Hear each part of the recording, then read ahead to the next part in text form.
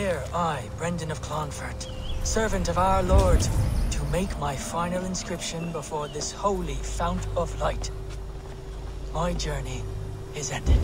For 2 and some years have I heeded the inner voice of my Lord, and followed it to this place, to receive his word. I have seen the gate with its ancient markings. I have heard the voice of his angel, calling me beloved. Yet, the way did not open. His voice yet calls to me still, in blissful forms, torturous to me. Yet, the way remains closed.